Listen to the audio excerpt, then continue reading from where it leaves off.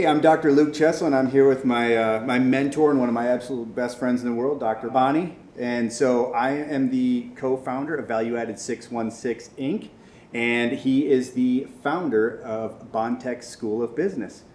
So today, we'd like to thank you for expressing interest in learning about the history. And we're leaving history generic because this isn't just the history of Lean, just the history of Six Sigma, just the history of theory of constraints. All of this stuff you'll find is this beautiful blend over time where there's agile, there's human-centered design, design thinking, you name it, they all come into play together. So what we're going to be talking about today is what made each of these concepts, frameworks, methodologies, toolkits popular.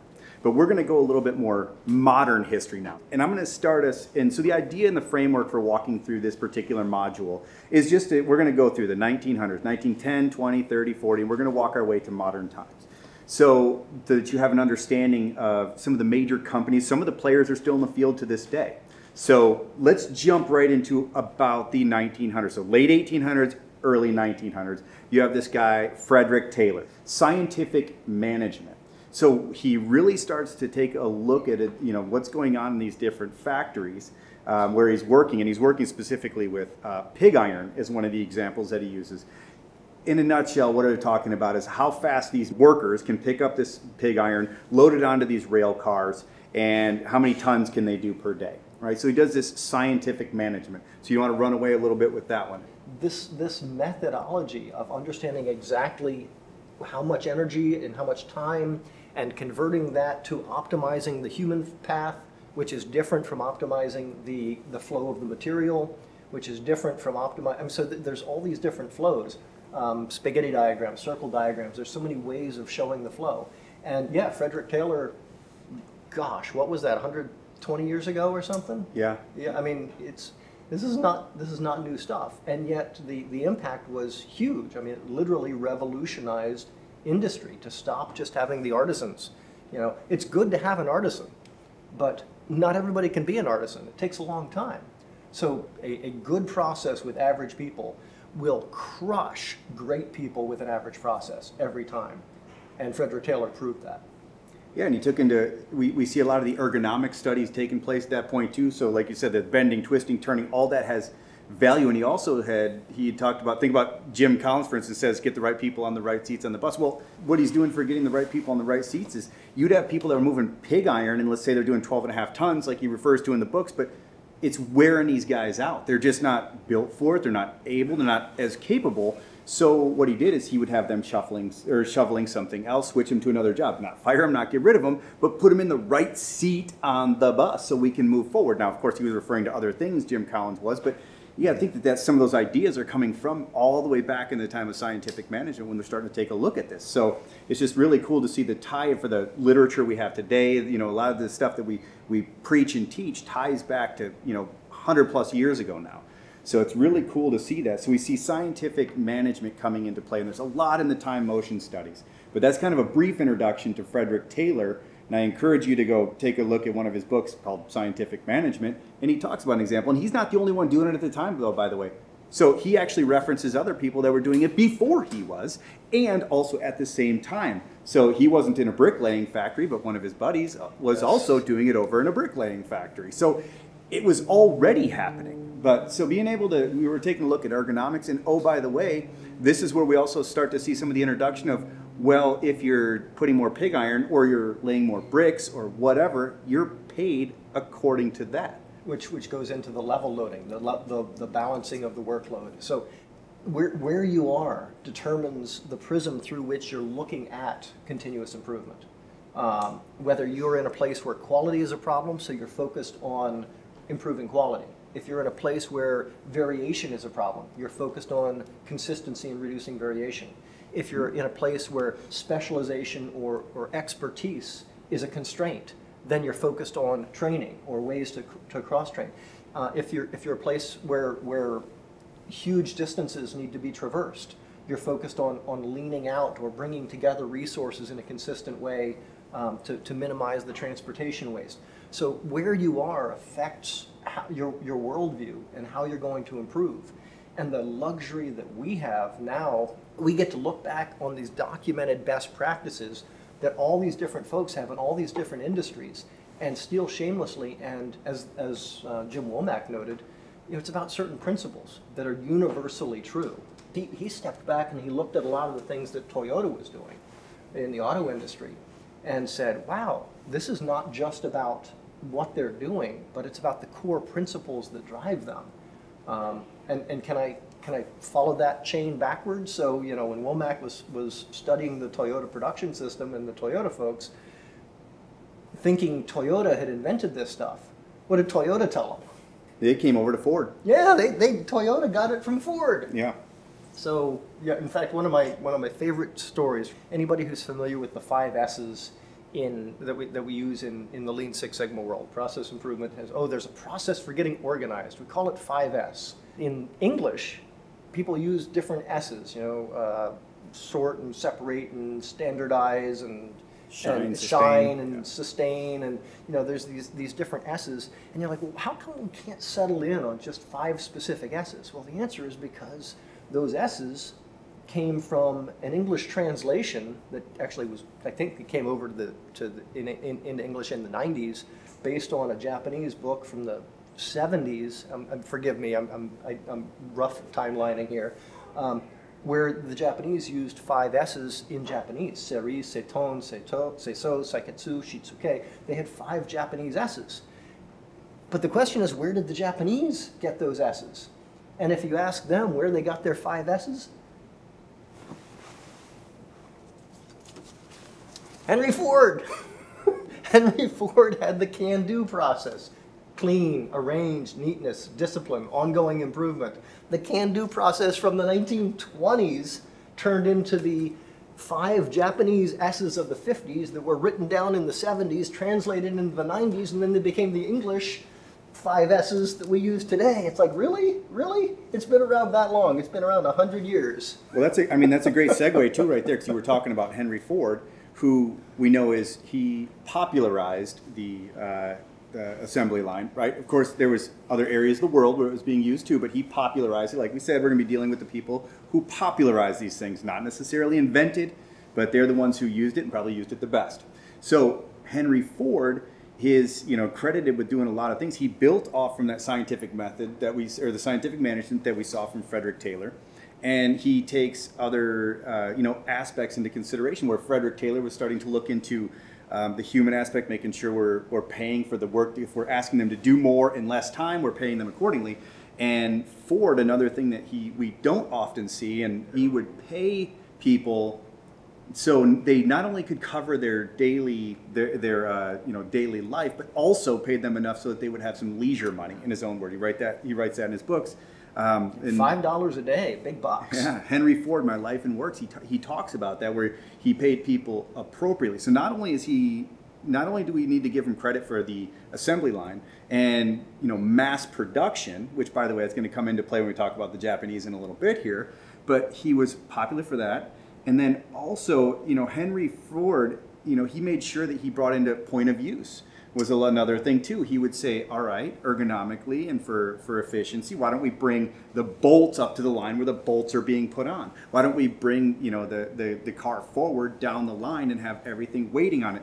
Why isn't there some sort of system that says when I'm out of bolts, which will be popularized and be given credit to the Japanese for Kanban, which we'll talk about in a bit, but the idea behind Kanban was essentially Ford was already doing it. When they were low on the bolts, if you're putting the bolts on the tires, right, to keep them attached to the car, and they get low, there's some sort of signal that says, hey, I'm out of bolts, and I need more bolts, bring me some more to the line, and somebody runs them over and gets you more bolts. That being said, there's a lot more to Ford than we often give him credit for. So Henry Ford, truly a genius. So many of these folks that we're talking about are products of their times, right? Nobody's perfect. There's a lot of, I don't want to be judged on who I was even 10 years ago, let alone who I, So, but based on their industry genius, their understanding of waste, for example, in many cases it's an understanding of culture. So it's not just an attitude of waste, it's an attitude of always learn, all right? Continuously learning, and if you're not sure, try it, and if you failed, then you learned. And if you try it and you succeed, then you learned and you got better. So always a bonus.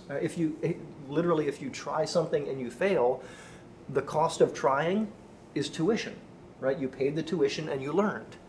And that idea of always paying tuition and sometimes getting benefits immediately, but always getting benefits eventually, it was something, sorry, I'll use a story about Henry Ford. He was so obsessed with efficiency and using everything that the idea of hauling empty pallets away bothered him. So he made sure that he put specs on the quality of the wood on the pallets that things were being shipped on, so that after they had used the product off of the pallets, they would disassemble the pallets and use the wood as parts of the car. Mm-hmm. And then I wanted to bring up a little contrast between the two, and this is what I had noticed. When you're looking at Frederick Taylor in his books, he will, and I'll give this kind of a negative view a little bit, but he talks about you really need to be college educated to truly understand how to do scientific management and things like that. He really points that it's not kind of an every man's game. The people who run the experiments should be the well-educated and stuff. Where Henry Ford in his book talks about, I give free liberty and I listen to my frontline employees and we should be hearing from them on what works best. Whereas Frederick Taylor would be like, hey, our group of scientists or people doing the time management studies and stuff, they're kind of in charge and they're going to get feedback from you. Whereas Ford was more like, no, if you have a good idea, bring it forward, which again, the Japanese used at Toyota and is still to this day. They took that idea and who knows best how to fix the problem? For the people doing the job. I see them as being contrasting in that piece. Whereas Frederick Taylor seemed a little more hardlined about, you need to be kind of the educated person. And you got to listen to them and do as I say and exactly the way I say it. Whereas Ford was a little bit more people friendly in a way. He was egalitarian in terms of where he was willing to get ideas. To quote Ratatouille, a great chef can come from anywhere, right? And Henry Ford didn't care whose great idea it was. He just cared if it was a good idea. Right. And all of us are smarter than any of us. So the idea of, and again, the Toyota production system, we're familiar with the Japanese word the gemba, the place where the work is done, the place where it happens. And they'll always say, go to the gemba. The answer is at the gemba. Well, who's at the gemba? Yep. It's not the elite. It's not the folks in the ivory tower. It's not the C-suite, right? That's the workers who are doing it every day. If you want to figure out how to do what they do best, watch them. And if you want to make your process better, ask them what's eating their lunch, what's making life hard for them, because that's where the learning opportunities are. And if you want to try out a new idea, ask them before you do it. When you're looking at like Wikipedia and looking these up, when I say 1920s, of course, Ford transcends several generations. So does Frederick Taylor, all of them. I'm just giving you a rough kind of decade period to work from, so that we have a reference. So let's go to the 20s now. So Dr. Walter Shewhart. So Dr. Shewhart now introduces statistical process control. I'm going to leave this in his realm. Take her away. So Dr. Shewhart invented control charts. And there's basically 7 kinds of control charts based on the kind of data that you have and how you collect your data. Now I'm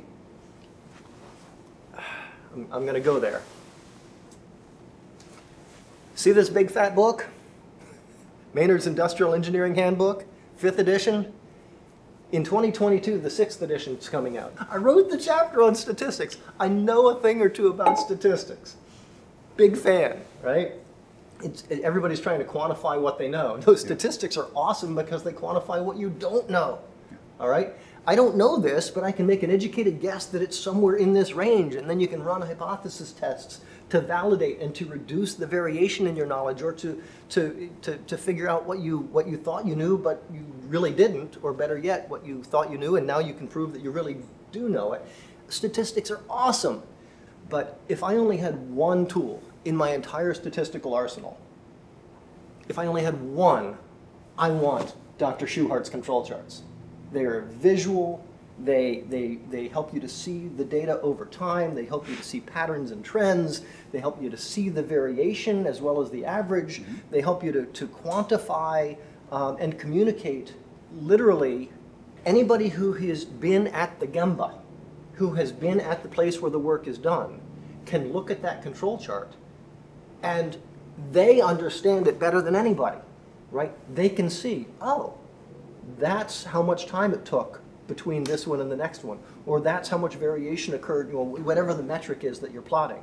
And they can see the data, and they can see how it's going up and down, and they can see, oh, it goes up, down, up, down, up, down, up, down, up, down. And the average person looks at it, and they have no idea. But the person who works at the Gemba, they look at that like, oh, yeah, you're day shift, night shift, day shift, night shift. Of course it's going to go up and down like that. And you're like, well, it would not have occurred to the average person why there would be basically a bimodal distribution. Yeah. But the person who works there, they know. They know.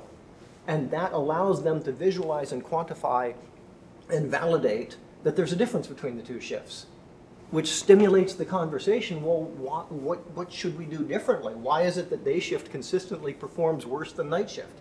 That's easy. All you frickin' supervisors and managers are always out there telling us what to do and getting in our way. Night shift, we can just get her done. So actually, it's our fault. Yeah, who knew? So, but the point of the control chart is when you get somebody who's been there and you help them to quantify the right things, and then you help them to visualize those right things, and you help them to visualize it with descriptive statistics that describe the samples, so we can describe it with the average, and you can describe it with the range or the variation, standard deviation, whatever. And then you can do inferential statistics to infer not just what has happened, but you can infer beyond the population into the future and do inferential statistics and say, therefore I expect this. And therefore if I want anything to get better than that, I need to go make a change.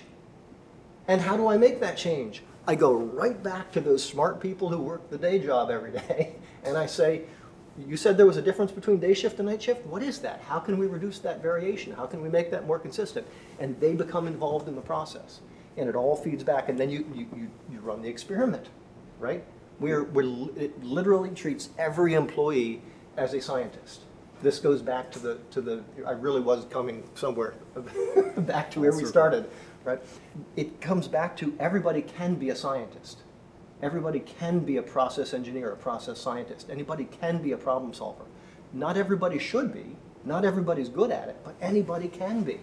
And so if you empower everybody with that kind of thinking, with a culture of transformation, with a culture of challenging and asking questions, that's awesome. And it's not about questioning, to fix the blame. It's about questioning to fix the problem.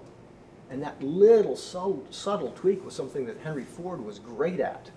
And not everybody is great at that, because quite honestly, not everybody is genius enough like Schuhart to take this complex math in a pre-computer era and to simplify it in a way so that I literally in the early 90s I worked in a manufacturing plant where we didn't have computers. It was an old school, I won't name the company, but it was an old school manufacturing plant in the Midwest. And there were people in there who had 5th grade educations, and they had quit school and they just went to work there, and they showed me how to do statistical process control. I walked in there with a master's degree, and they were showing me how to do it.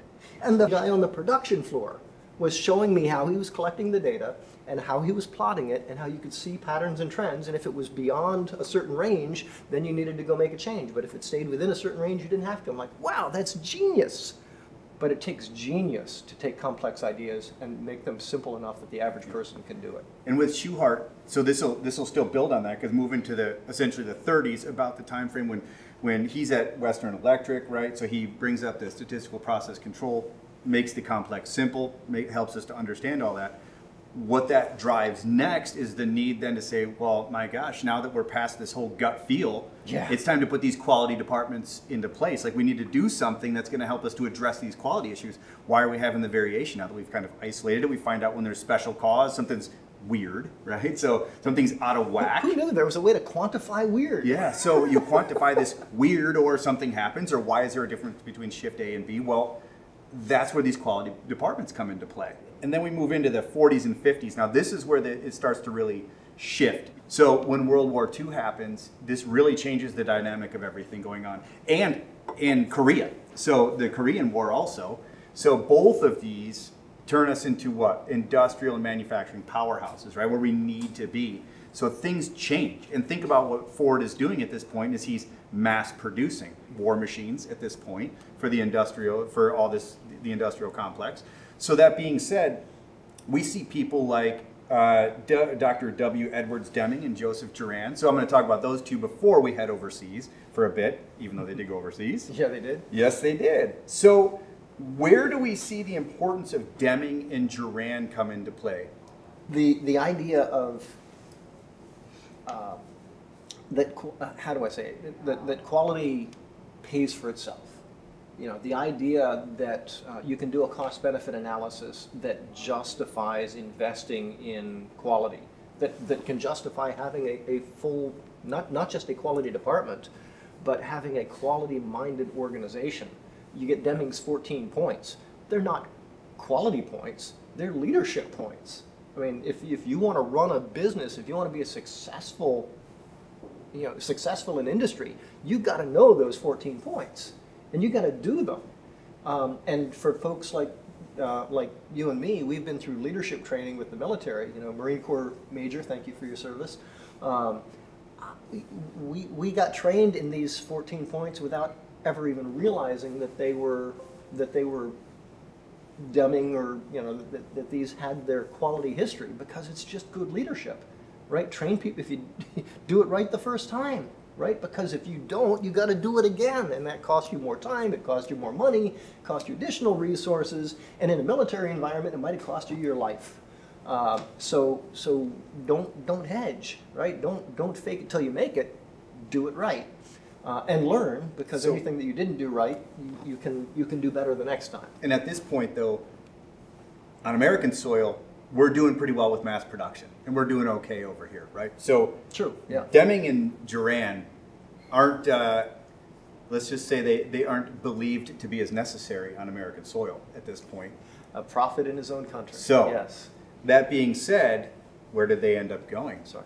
Deming studies under Schuhart. In fact, the Deming cycle, the Plan, Do, Check Act, Plan, Do, Study Act, we won't even get into the debate of which came first and who did what. And anyway, chicken or the egg? Yeah, but the point was, Deming's Plan, Do, Check Act was Schuhart. It was the Schuhart cycle. And Deming popularized the Schuhart cycle, especially in Japan, because in the United States, we're like, yeah, we got this, right? We just won the war. We just thought, right. It wasn't just a war, it was a world war. We won. You're welcome. Now our industry is going to stop making Jeeps and start making, luxury cars. We were somewhat arrogant at the point. And I won't even say whether it was a well-deserved arrogance. But it was absolute. When you're ahead, that's the time to expand the lead, not to let rest on your laurels. And so Taiichi Ono in his book, because I'm going to switch to the going overseas now to Toyota and Taiichi Ono. So Keiichi Toyota and Taiichi Ono. So in Taiichi Ono's book, he references Toyota actually saying to them, listen, and this is about 1945, war is just ending, and he says, I'm trying to think, I'm paraphrasing, but I'm pretty close to the exact quote. He's like, we have 3 years, and I want us to be better than the Americans. Yeah. And he tells Ono to do that, Taiichi Ono. How do you do that? I mean, anybody ever been in the situation post World War II? Yeah, your boss is like, just go do the impossible by yesterday. And Ono actually said impossible too. He goes, it felt impossible when he told us to do that. So United States, big country, virtually untouched by the war. Mm-hmm. Japan, little country, devastated by the war.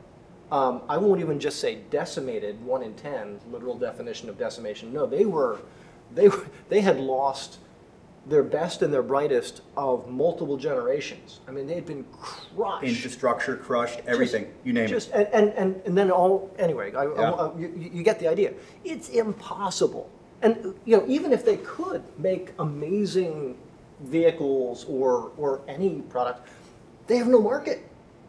Everybody's broke. How do you sell cars in a place that has no roads, that has nobody with money to buy a car? They don't even have money to buy food. Yeah. How do you do this when the United States literally was made for cars? Well, and then one of the things he talks about is he says, hey, listen, we want to be like them or better than the Americans, right? So what is Ford doing at this point? Is their mass production? That's what Ford's been doing. And I'm just keep referencing Ford, but again, there's GM and other companies. But so there's mass production, and that's right for our culture. Dr. B had mentioned culture earlier. For our culture, mass production was fine. It was okay. That's what was accepted, and that's what we were doing. But you can't do that in a devastated country. The economy is just blasted. The infrastructure is gone. They're in a different mindset. They had just essentially lost the war. So Taiichi Ono references that, and he talks about we wanted to be essentially like Ford. So think of the word benchmarking, like Ford, but not Ford. Yes. Right? We can't be Ford because we aren't built to be. Our culture's not ready to be Ford. Essentially, even if we could mass produce, it wouldn't work. We'd have inventory sitting around, they'd rot. So that being Ford said, would not have succeeded if Ford were located no, in he Japan. wouldn't. No, Ford would not have made it in Japan. He wouldn't have. It was the culture at the time. Everything was kind of the right recipe, right timing. So we'll kind of build from there is just saying, hey, they have to take a different approach. So they have to do their own thing, their own Toyota production system, which has two key facets. So they've got their automation and they've got just in time, which is they use Kanban as their unlocking mechanism. And for those who don't speak geek, automation is literally it literally means the marriage of automation and the human component. It's the optimized integration of people and technology for those who don't speak automation. So they have those two major components, and then that just in time, which essentially, is what it says it is. It's just in time. It means we don't just pump out 10,000 cars and I'm sitting on a lot, getting rained on in the monsoons and rusting out, and they become obsolete. They're saying we basically are going to move one, make one, move one, make one. Like so as the orders come in, we're making them, and we're kind of marrying that up. We have just, of course, safety stock and buffers and things like that, but we don't just sit around and fill car lots full of cars. We do things just in time, which means smaller batches of certain types of cars they're making, right? Because that's what the demand is for these smaller pockets and styles of cars. So they did many styles of cars, but smaller batches, whereas Ford was just mass producing and saying, hey, listen, we're going to make this type of model or these couple of models, and we're just going to put, hundreds of thousands of them out into the world, and people will buy them.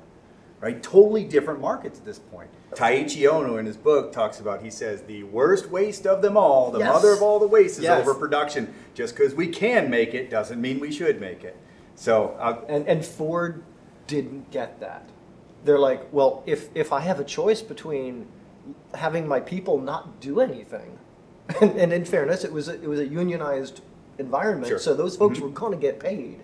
Right. So if you're chief financial officer, you're the money wonk, and you're just thinking about cash flow, I'm going to be paying the building. I got to pay for the building anyway. Employees, I got to pay for the employees anyway. Why would I not build the truck and just store it so I can sell it later? There's a whole lot of good reasons, but fundamentally, culturally, they let money people drive the business, literally and figuratively, rather than letting process people drive the business. Instead of trying to do the right thing at the right time in the right way, they just, nope, just keep going, just keep going. But the point is, Toyota learned quickly because they had to survive. That's right, yeah. And in the United States, we were fat and lazy, and we didn't even think about learning until the 80s, when the Japanese are starting to not just catch us, but starting to kick our butts. And then they're like, wait a minute, how did that happen? Easy. We sucked, and they didn't, because they kept on learning, and we stopped. All right, so here we are now at the 1960s. So in the 1960s, you have a guy, Shigeo Shingo. So we're back into Japan at this point, and Shigeo Shingo takes a concept called Kaizen. And Kaizen is these small incremental improvements. So instead of taking on these monster projects of, hey, let's overhaul the entire factory, let's focus on how do we make it so we can put the wheels on better. How can we take on something that's a small, more manageable chunk? These everyday small incremental improvements. It's a concept of saying let's not save $1 million every time we do this. What about saving $1 at a time, 1 minute at a time, right? So how can we make it? We do this one screw faster at a time, and it all adds up. So the Kaizen concept, where you see these smaller projects, that really gets popularized and formalized. Though they'd been doing it for a while, it's really popularized in the '60s. So yeah, Shingo is another one of those guys. Just an amazing. My definition of genius is not somebody who comes up with a really complicated, sophisticated idea. My definition of genius is the person who can take that and simplify it to the point where even a caveman can do it. And that's Shingo. What Shingo was able to do was he was able to take complex ideas. In fact, may I quote you? Because I had the privilege of sitting in when Dr. Chesla became Dr. Chesla, when you were doing your defense at AMU. And it was fun watching your defense, because you were the first person, probably the first person I even remember ever quoting Shingo in one of my favorite quotations of Shingo, which is easier, then better, then faster, then cheaper, always in that order. I mean, literally, if you want to do process improvement, where do you start? Just make it easier. Yeah. Oh, it's as easy as you can do it? Good. Then make it easier and better.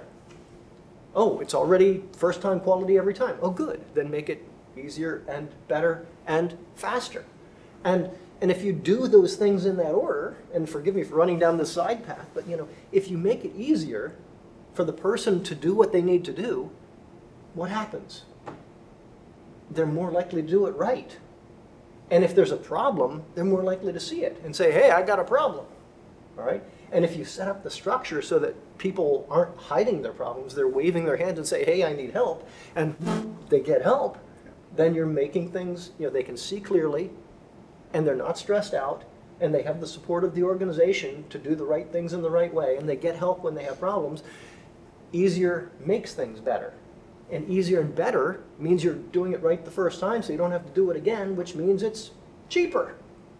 I'm sorry, which means it's faster. And because it's faster, it's going to be cheaper because you're making higher volumes per unit time. So each of those leads to the other. Shingo is just brilliant to just say that. Easier, then better, then faster, then cheaper. Always in that order.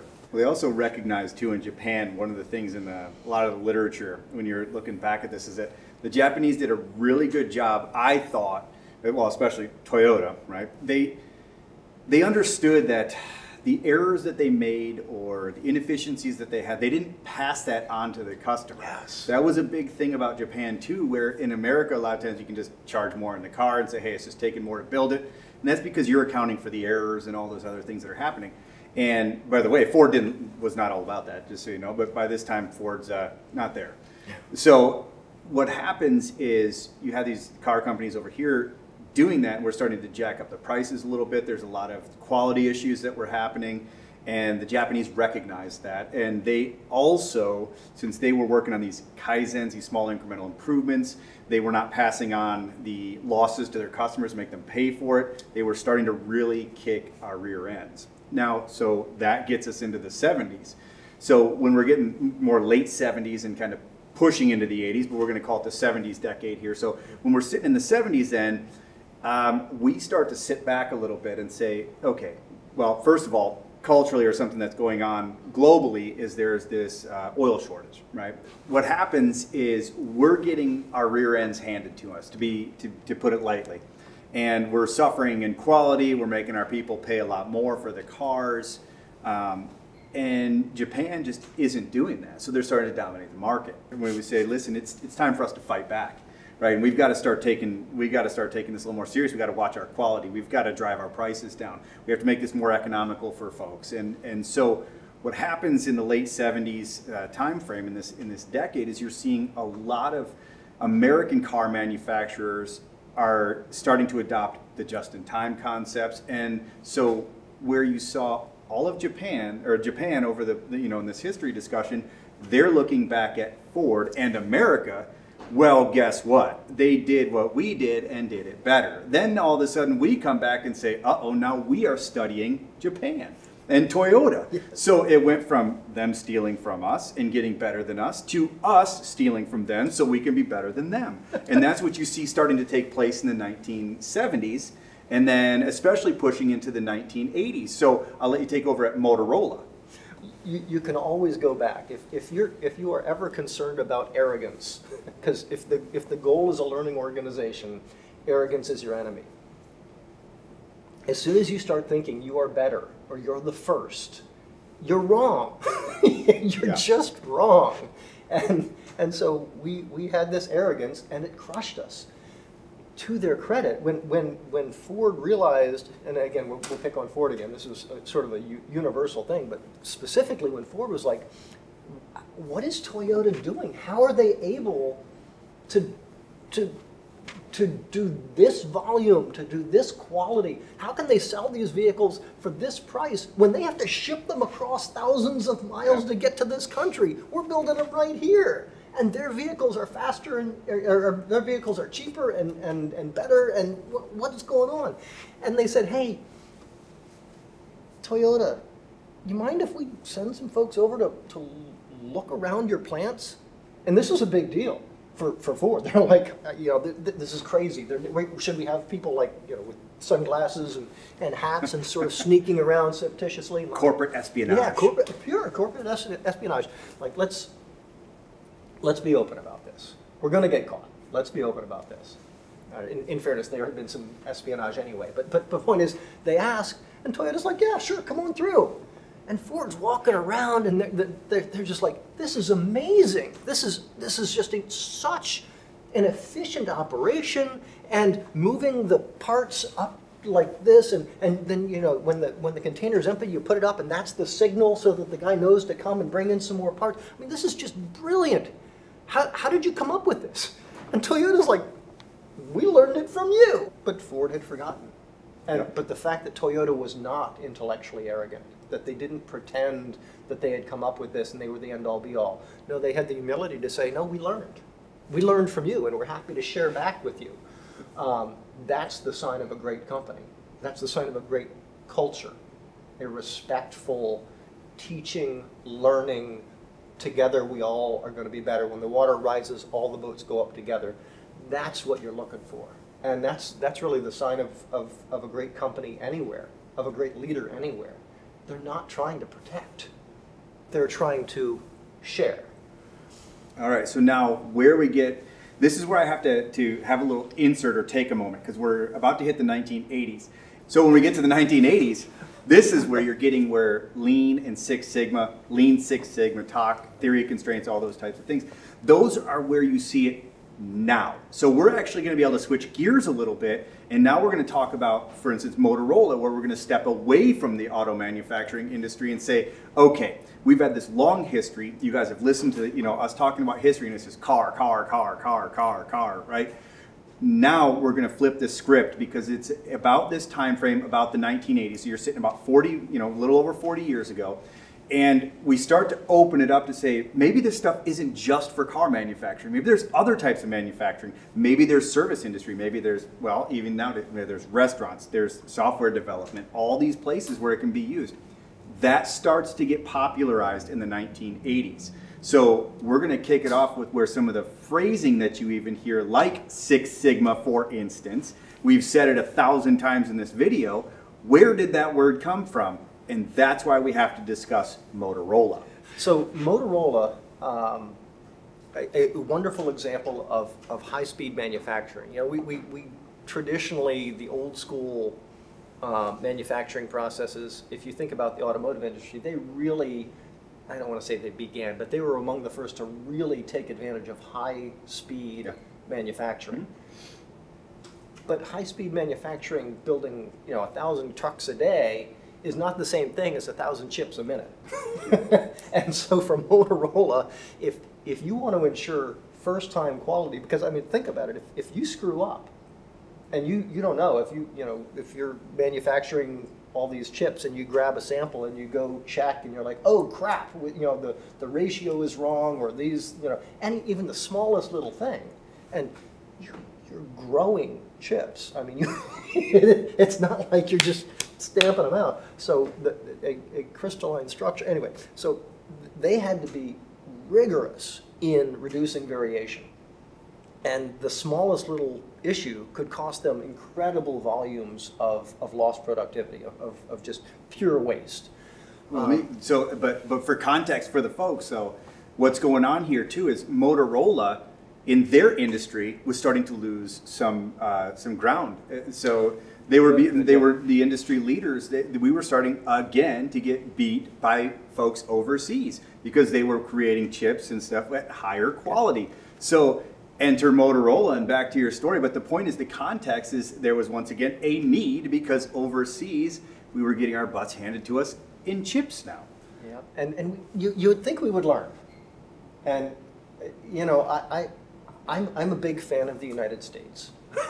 I've been to 30 countries. Me too. And I'm still a big fan of the United States. Despite all of our weaknesses, the strengths outweigh the weaknesses. But man, we got to get over the arrogance. Yeah. We are just so full of ourselves. I'm like, are you kidding me right now? You didn't invent this, and you certainly you don't deserve to be the leader unless you're busting your butt to be the leader. And even if you are busting your butt, you better be learning every single day, right? How many books have you read in the last 6 months? I'm blindsiding this poor man here. Probably 10, maybe. 10. And how many have you listened to on MP3? Because I know it's a lot. Listened to probably 8 out of the 10 Okay, on okay. audible.com. Yeah. All right. So, but the point is, you're running a business. You're building a business. You're running a business. You're planning videos. You're inviting strange people like me to join you. You're doing a lot of other stuff, and you will not stop learning. You will not stop interviewing people. You will not stop reading books. You have this craving to continue to get better. That's what it takes to be on top, right? That's absolutely necessary. And what is the recurring theme of our story over the last 100 years of continuous improvement history? Complacency kills. Complacency kills. But to their credit, when folks find themselves backed against the wall, you know, Toyota was like, we're gonna go out of business unless we can compete with the Americans in 3 years. That's impossible. Figure it out. Yeah. And you have to have that glove thrown down. You have to have that target. And there has to be that level of accountability. And you just got to go. And then when you get to the top, you keep on going. And Motorola, they got complacent. And as was so easy to do. And then they realized that that was a bad idea. And so they took some of these great methodologies. Because let's be honest, not everybody has the same problem.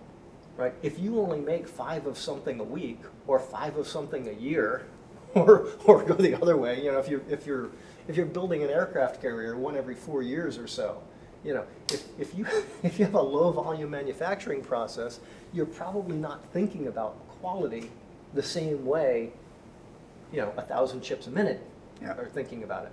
They had to change how they thought about things, and they had to control everything. They had to change the worldview to an equation, right? Y, the output, is a function of the x's, the inputs. And they had to go back and deeply study all those x's and figure out which ones mattered and reduce the variation. And how do you do that? You have to use statistical process control. You have to use tight process controls. You have to have measurements that are ridiculously accurate, ideally automated within the system, ideally a system that can provide immediate feedback. But ideally, if you're doing the right things the right way every time, you don't have to measure everything and try to control everything. A consistent process is self-regulating, self-organizing. You know, it's got the right feedback systems, and you don't have to inspect anything. I mean, you can spot check, but you don't have to inspect if the process is robust. They were the first ones to really start to apply high-end math to their processes so they didn't have to inspect the crap out of everything. Because, tell me, Luke, is inspection value added? Nope. No. Talk about that in another video. Yes, we will. But no. Inspection is non-value added, but sometimes it's necessary. But ideally, you want to make a process where you don't have to inspect, where you don't have to measure. Yeah, they got that zero defect mentality. Yep, and that zero defect mentality, what they used to call the 5 nines. Back in the old days, 99.999%. 99.999%. What is that on on a standard normal curve? Where is that? That's it's right around 6 sigma. Actually, it's 4.5 sigma, but it depends on short-term versus long-term variation. We won't get into that geeky crap. But point is, there's a mathematical equation that defines good enough. And when you get to that point, you can stop inspecting and you can save an awful lot of money. And you can just focus on doing the value-added stuff. And you can kick somebody else's butt for a change, which feels way better than getting your butt kicked. Yeah, I think correct me if I'm wrong, but I think it was 3 years, it was like $2.2 billion or something like that was the revenue. So you can fact check me. I had forgotten that. Somewhere around like $2.2 billion is what they did in like a few years. And then GE followed, and Kodak, and Honeywell. GE followed after what Allied Signal did Signal, from was it Larry Bossidy? Yeah. So, but Six Sigma, the reason this one's important to talk about Motorola is Six Sigma was coined from Motorola, and it was from Michael Harry and Bill Smith. So, and I don't want to, yeah. So and it's that kind of a combo team. Like Bill Smith, forgive me, I don't want to overstate, but Bill Smith was really the creator of the methodology. Okay. He was I don't want to say the brains, he was more of the IQ versus the EQ. Michael Harry, smart guy, great guy. I've met Michael Harry. I met him when I was working at the Pentagon. And he actually came to the Lean Six Sigma program office of the Office of Secretary of Defense, where I worked, and it was cool. I'm like, oh, it's you, awesome. So is it Michael or Mikkel? Yeah, no, but it's Michael. But but he was a great salesman. None of us would have heard of Six Sigma if it weren't for Michael Harry. And so where one was focused on developing methodology there, the other was the evangelist, sharing that methodology with everybody, which was the really cool thing about the 80s and 90s, when all of these different companies focused on their own things. Motorola is focused on high volume manufacturing, 0 defects, 5 nines, call it what you will. Oh, let's call that Six Sigma. Oh, that's cool, I like that Sigma thing. Michael Harry was into the martial arts. He was the reason why they went into the belt system, green belts and black belt and master black belt. He loved that idea of continuous development of skills and tools and kata. He made it approachable to the average person. Oh, green belt, I've heard of that. Yeah, well, this is not a green belt in karate or ninjutsu or whatever. This is a green belt in process improvement. You're gonna kick that process's butt. And it sold, and it worked, and it still does. But there are other folks that were focused on the waste. So other organizations where their primary focus was less on high volume, reducing variation, and more on let's just more efficiently do what we're doing. And so they just focused in on the waste. And there were other folks that were focused more on the constraints of the organization and level loading and line balancing and just different ways of solving the same problems. But form follows function. And these guys in different organizations that were responsible for solving problems were sharing good ideas like crazy, and they were cross-pollinating, and they were talking with each other, and there were no belt wars. There's no Lean versus Six Sigma versus theory of constraints. It was all sharing. I'm not going to name names, but it was wonderful right up until one nameless organization thought, you know what? I bet we could make some money selling this methodology. And as soon as they stopped sharing openly and started just taking their best way and put up the walls and started selling the methodology, all the learning, all the smartest people who were sharing those great ideas, all that great innovation that was going on, the walls went up, and you had your Six Sigma folks and your Lean folks. So in the grand scheme, I definitely don't want to skip over this one in this 1980s time frame-ish, is Eli Goldratt. Ellie, as a physicist, looked at the universe and said, there is always a constraint. And the rate of change, the rate of innovation, the rate of productivity, the capacity, the efficiency, all of these things come back to one thing. And if you can identify the constraint in a system, and you improve just that one constraint, you improve the capacity of the entire organism, the entire organization. But if you improve everything except the constraint, you improve nothing. Yeah. It makes no difference. I love that, yeah. And this idea of, when we get into the Lean principles of value stream management, looking at the core process that the organization delivers. They have a core process that delivers a core product, that delivers a key outcome to the key customers.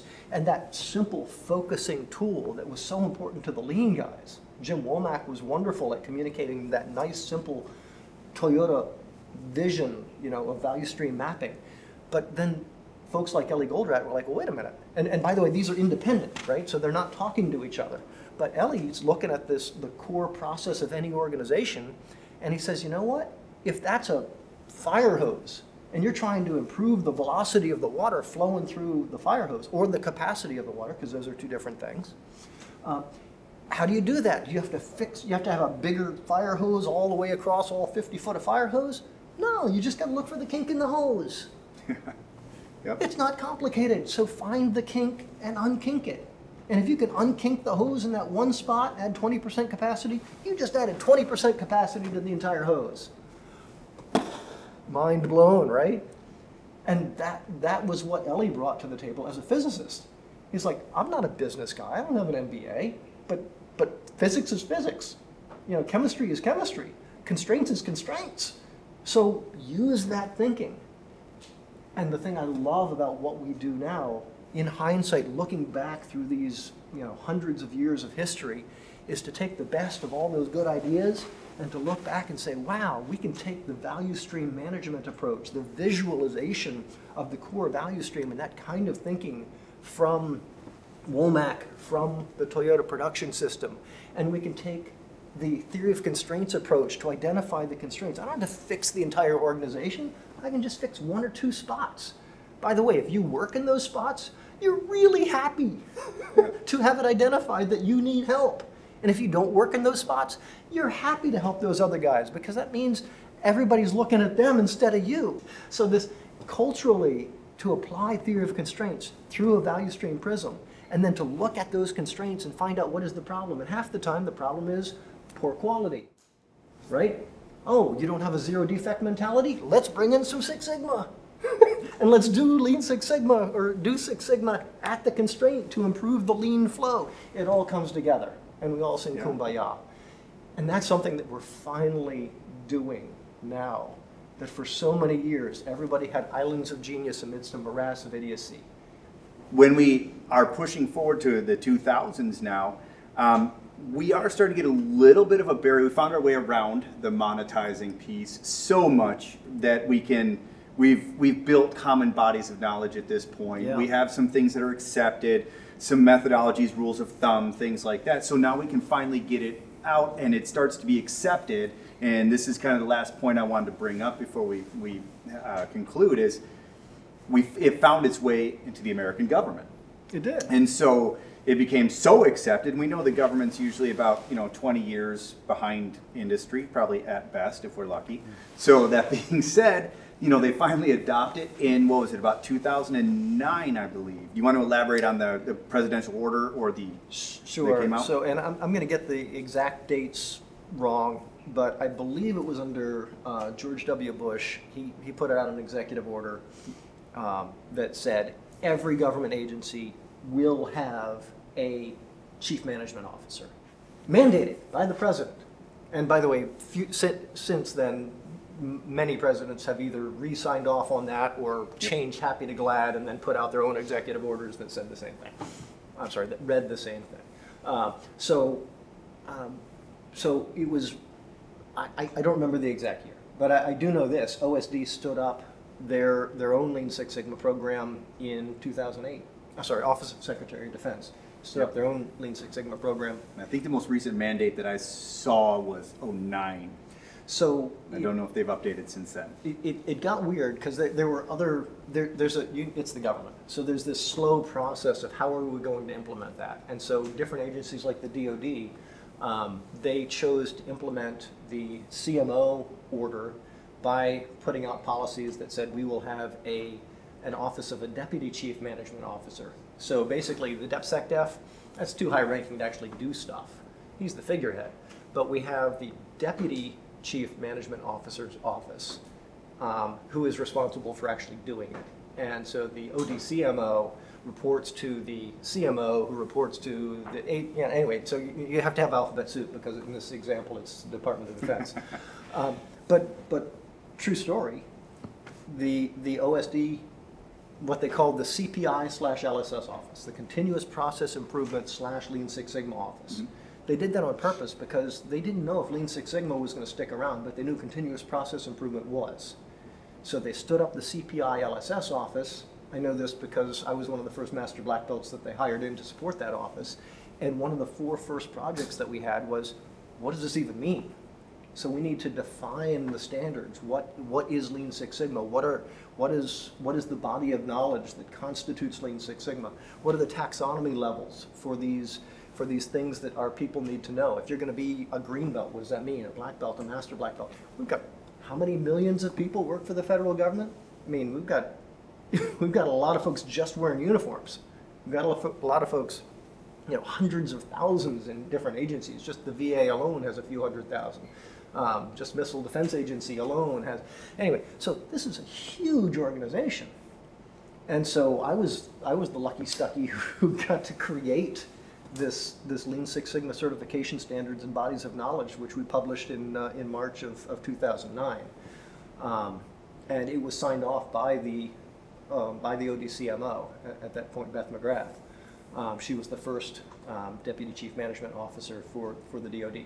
So I say that to say, if you backdate that, I think the executive order came out 2007, 2006, I don't remember, but yeah.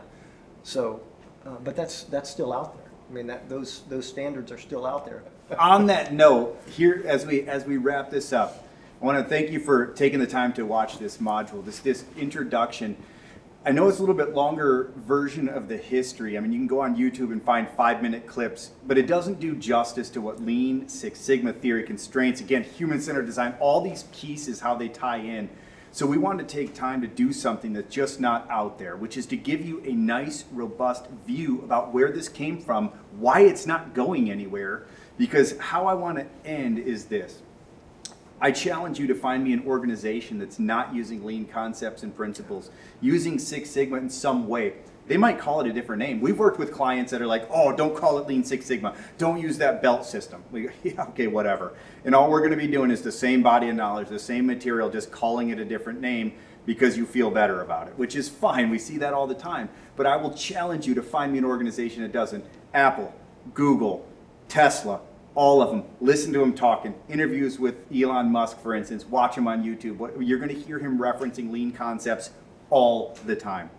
They all are. Walmart, and the list goes on and on and on. This isn't going anywhere. So I just want to encourage you as you're beginning, so you're beginning your walk and your journey in this Lean and Six Sigma world. It's a long journey, but it's a fun journey filled with a lot of good knowledge, information, tools, frameworks, methodologies. There's so much to learn, but don't be overwhelmed. It's okay. You can start tomorrow. But I encourage you, as you embark on this journey, get yourself a good mentor and get going with it tomorrow. This Lean and Six Sigma are actually a lot of fun. I like to tell people, and this is the truth, I don't work. I don't work for a living. I love what I do. It's a playground for me, fixing problems, solving problems, finding opportunities, making companies better, making people's lives better. That's what it's all about. Lean and Six Sigma are how do we make people's lives better? Customers, employees, business owners, you name it. We're here to make the world a better place, honestly. So thank you for spending some time with us. Dr. B, I'd like to say thank you for taking the time to come out here today and join me on this endeavor. So I appreciate all the knowledge and the wisdom that he's poured into us today. But on that note, we'll catch you in the next module.